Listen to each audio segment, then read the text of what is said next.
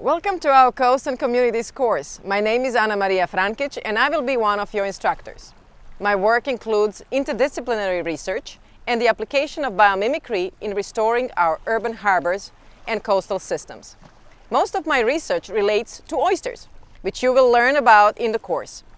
This week's topic will relate to natural history and how it has been changed through human development.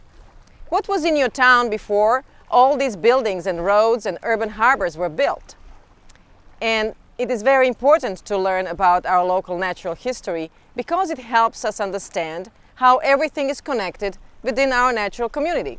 For example, the species within our diverse coastal habitats collaborate and share water, energy and food, and this allows them to adapt to environmental changes.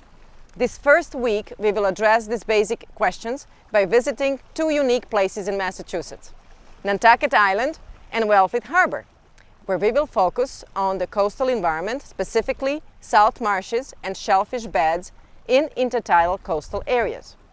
On Nantucket, we will explore how the island was formed and how the island's coastline is susceptible to storms and erosion. We will discuss how the island is changing and how coastal habitats are adapting.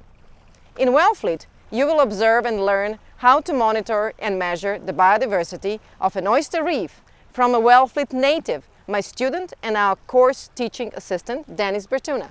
Hi, Dennis. Hi, everyone. Biodiversity in coastal ecosystems is important for not only nature, but for humans as well. It is essential for the support of ecological goods and services, such as seafood and clean water for swimming.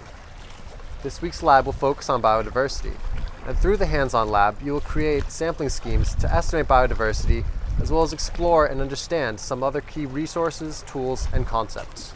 We hope that the materials we've prepared for this week will inspire you to explore your natural environment. We look forward to learning with you and hearing back about your coastal stories and experiences. Welcome.